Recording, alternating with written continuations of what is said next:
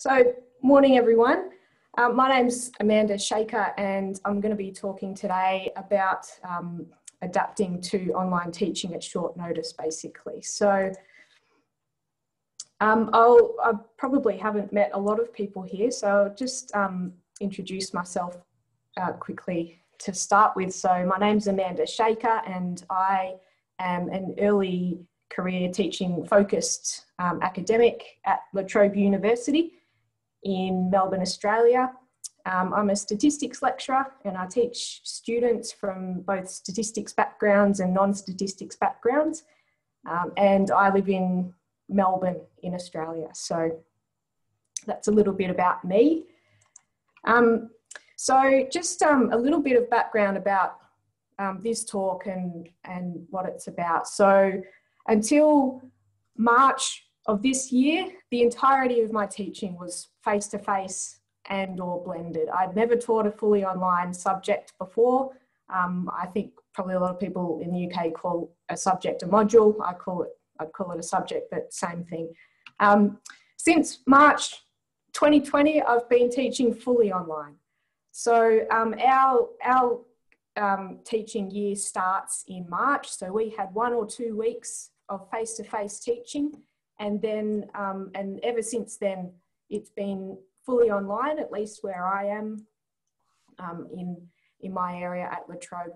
So as you can imagine, that's been quite a quick and unexpected change. So I'm going to be talking today not from the perspective of somebody who is an expert in online teaching, but from the perspective of somebody who has needed to adapt within a short time frame. So I'll talk first of all about Kahoot, classroom polling with Kahoot. I'll give a little bit of background about classroom polling and about Kahoot, and then I'll talk about my experiences with it in general, but then I'll talk about how I've adapted to using that online. And then just briefly at the end, I'll talk about just a few other reflections in general about online teaching since March of this year. So we're probably all fairly familiar with what classroom polling is, so this background will be very short, but a brief definition of it. Classroom polling allows instructors to quickly ask a question and instantly receive responses from students during class. So there's obvious benefits to doing this in class. Some of the positive, at least the positive research-based outcomes: increased engagement and interaction, lectures less passive and less impersonal, improved understanding and learning even of complex material. Another one, students are more likely to ask and answer questions, which is always great. And students not alone in their confusion or misunderstanding. Improved student performance, increased attendance, and increased identification of student misconceptions. So there's a lot of good reasons to do it.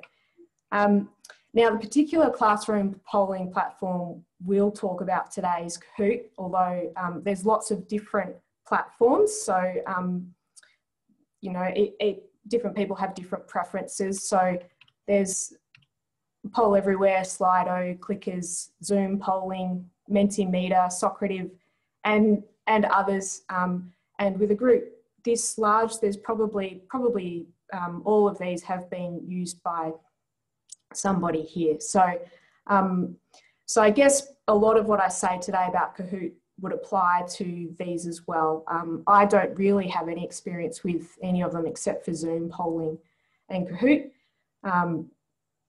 So that's a bit of a background on classroom polling. So Kahoot in particular, it's a game-based learning platform. And it's used in schools a lot and also other educational institutions. It was launched in August of 2013 in Norway, and it's learning games or Kahoots. They're mostly multiple choice quizzes. There's other types of games as well, but predominantly it's multiple choice quizzes, and students can play on whatever device they like.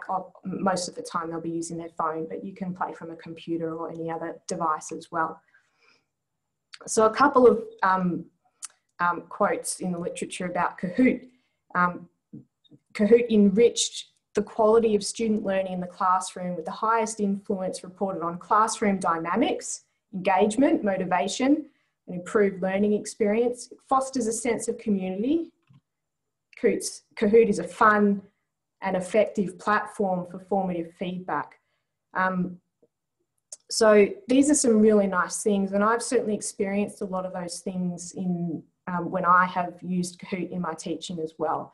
So these, in my own teaching, these are some of the themes of what students have talked about when they've given feedback about using Kahoot in the classroom. Words like fun and engagement, enjoyment, worthwhile, friendships, interesting. There's a lot of positive themes coming from the students.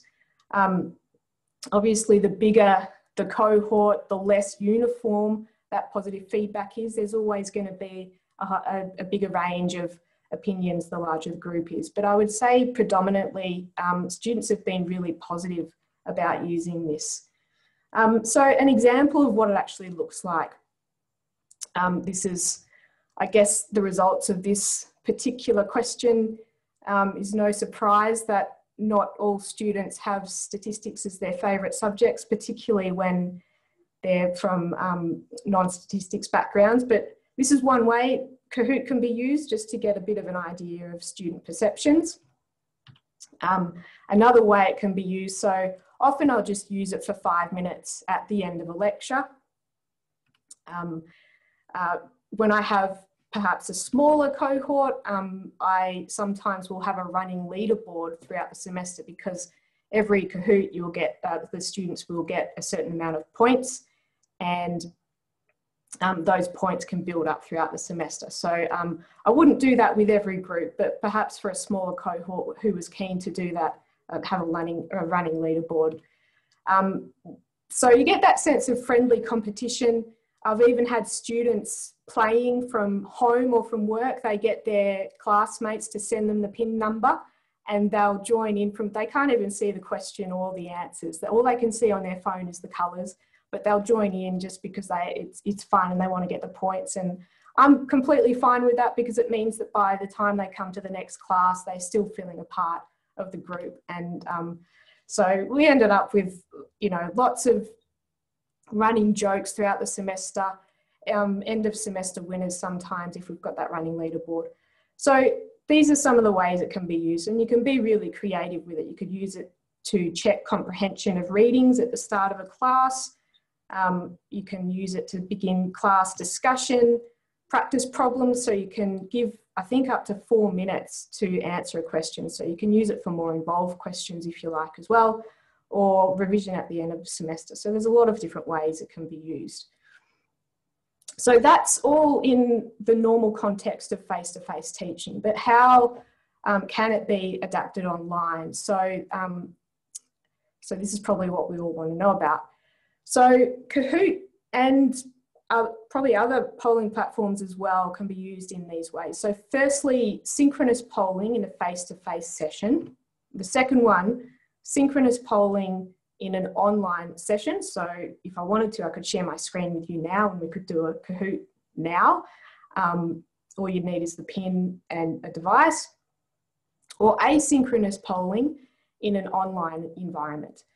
So normally in a face-to-face context, I would use option 1, synchronous polling in a face-to-face session. Occasionally I do asynchronous, but mostly it'd be option 1. When we moved to fully online teaching back in March, this is what I did in semester 1. So in semester 1, which runs from March to June, my lectures were asynchronous. So I used Kahoot asynchronously, so that instead of doing it live in the lecture or in a Zoom class, the lecture would be on a video, and then there would be a PIN number at the end of that. So you can set a Kahoot as a challenge or for homework. So that's how I mostly used it last semester, in semester 1. there was about a 15 to 30% uptake, which is pretty comparable to normal lecture attendance. Obviously, this was purely optional. So that was pretty reasonable, I think. And for those students who did choose to do the Kahoots, they enjoyed it, still had that friendly competition happening, and for those who did it, they had really good feedback about it. This current semester that we're in, I'm using the mostly synchronous options. So we'll have like a computer lab, and I'll do the Kahoot over Zoom live. And again, students enjoy that friendly competition. And when I've missed a week or two, they're asking, where's the Kahoots, and asking for more. So it's been fairly good. So my overall reflection on using Kahoot in this kind of context, I'd say, aside from the obvious benefits to learning, it's been, I guess it's, you know, there's probably no argument that this has been quite a difficult year for both staff and students, and it's been a really good way to retain some of that fun in learning and just have something that's a bit more lighthearted. And obviously, it can feel a little bit like talking into a sea of black screens on Zoom sometimes. So it's just one way of helping with the engagement and creating that, that learning community when it's potentially a bit more challenging in the online environment. A couple of other reflections just briefly before I finish up. So because online learning has been a new experience for a lot of staff and students, I'd say my number one tip would be to check in with students via short polls or surveys just to see how they're finding things. It's helped me reflect on what is and isn't working and make adjustments as I go. And of course, that's something that we could do anytime, even when we're not teaching online, but without the normal cues that you get in person, and it's just harder to gauge how things are going and how students are going. So I found that to be a really helpful way just to gauge things. A couple of the themes that have arisen in these in the check-ins that I've been doing so far this year. The first, like the most obvious one initially, was that students were finding it a bit hard to keep track of everything. Motivation has been a tricky one as well. It has been a bit harder for some students to stay motivated. That one's probably a little bit harder to address, but it's good to be aware. And potentially, think readings are going to be a little bit more difficult to grasp than normal, but I think that probably depends on context. And all of these things, all of these themes do depend on context and where things are at, dependent on lockdown restrictions and those types of things. So these were the themes that came up in my particular context, but I'd say the key would be just to check in as you go. I found it helpful to check in as I go and adapt as needed. So I'll leave it there. Thank you very much, and perhaps we'll open it up for discussion or questions.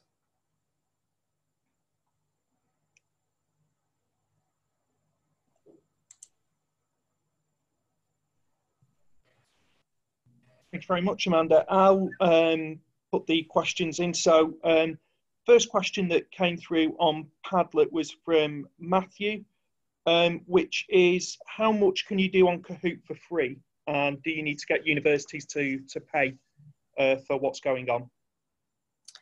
Yeah, great question. The answer to that is not static. So it's changed over the last, I don't know, a couple of years since I've been using it. There is now there's a limit on the number of students. I think it's currently 100 students is the maximum now before you have to start paying. But I still haven't actually paid anything to use Kahoot. So I'm still able to do everything I need to do so far for free. So you can do a fair bit. You can do multiple choice quizzes, and you can have up to 100 students in your class.